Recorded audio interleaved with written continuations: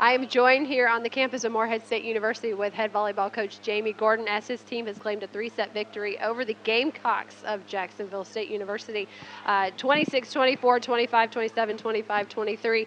Coach, your team coming out of the gate warmed up so well, did such a phenomenal job, just really knowing that you are undefeated in conference, 6-0 right now, with the victory, 7-0. But frustration, I'm sure, after the first set, seeing your team put down 15 kills, yet 13 hitting errors. Yeah, that was a little frustration, or a little frustrating. It seemed to be a little bit of a carryover from our performance on Tuesday night against Xavier. We gave away a lot of points against a very quality opponent, and we did that, today in the first set.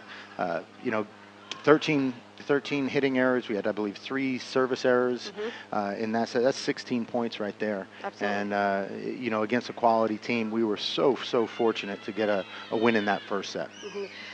One of the things that I noticed, you guys were so evenly matched, and as we talked about before the match too, the balance of the Gamecocks and what they brought to the table. Defensively, they only had 50 digs, yet you guys had 62. But really, when you watched the match, you didn't really feel like it was that big of a difference. No, it wasn't. And we spoke about that at the beginning of the match, that I think our two teams are very evenly matched.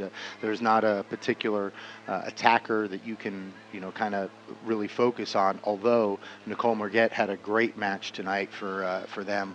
We finally were able to slow her down a little bit in the third set. But it's very balanced, and the defense is a big key for both of our teams. I think they blocked a little bit better than us tonight.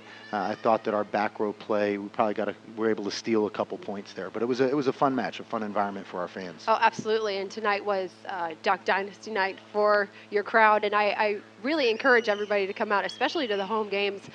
Inside this gym, the environment is just electric, especially when you get a lot of the other teams, but also when you have the theme night. So your team really uses that atmosphere, don't they? Absolutely. They feed off of it. And, when you look at tonight's match, we had two of the sets were only separated by 2 points. And so a lot of times the teams that come away with those wins, there's some sort of difference. There's a play, there's an X factor. And for us, when we're in Weatherby, that X factor has been our fans. And, whether it be a group of students that were decked out in camo tonight, or our president, Dr. Andrews, or dean of students, or the parents, or all, just in general, it's a great atmosphere for us. Absolutely. Now, a lot of people don't realize it, but Weatherby will not be your home for the rest of many of these players' careers. You guys are really motivated and trying to find a new home for your team. Yeah, we have the plans, we have the space, we're moving right along. We have an opportunity to really move into what I think will be the top volleyball facility in the country, not just our conference, but in the country, with what we can provide for our players and support, but also the environment for our fans. It's just going to be a tremendous asset for our program, and really, I think will give us a boost for our recruiting and the program hopefully allows us to take another step forward. Definitely, but you're going to have a lot of sad fans. You're going to have a lot of sad alumni as well, but understanding as you move forward and as your team continues to nationally compete every year, you have to bring forth the facility as well. Yeah, it is. I think we're really knocking on that door on the national stage, and it's a great institution, great team. There's a lot to recruit here, but to have that facility it really can be that difference maker. And I really think while our fans probably will miss some of the culture and the storied history that you have here in Weatherby,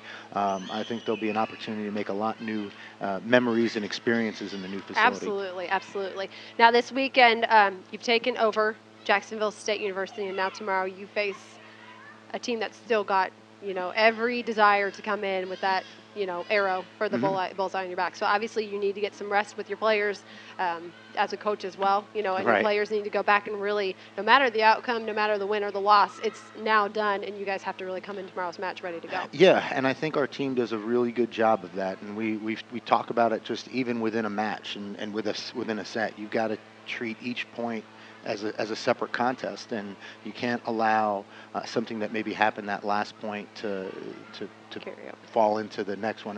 And we've got we actually put it on our board in practice after our loss to Xavier. Don't spend too much time worrying about yesterday today. Yesterday cannot have that impact. So whether it's a good match like tonight, a 3-0 win, we're excited about that. But it means nothing if we're not continuing to move forward and get better. And there's definitely some things that we need to get better at for tomorrow. Absolutely. Well said. Well said. Now tomorrow you guys will play against Tennessee Tech, and you'll be home at 2 o'clock again. So if you're just joining us or you wrapping up with us tonight, I am here with Coach Gordon as his Morehead State Eagles have claimed yet another victory in Weatherby Gymnasium, undefeated in OVC play. And tomorrow we will be back here on the OVC Digital Network at 2 o'clock. And for those fans that are going to come out, tomorrow is our Dig Pink Day. So I'll be wearing some pink, and we encourage all of our fans to come out and support breast cancer awareness and the efforts that our athletic department and student athletes are and helping to find a cure. Absolutely, and it is a big philanthropy of the volleyball community. So it's something that every university, as well as Morehead State, has on their plate and really likes to push. So thank you very much for joining us this evening. We'll be back in just a few minutes to go over post-game stats.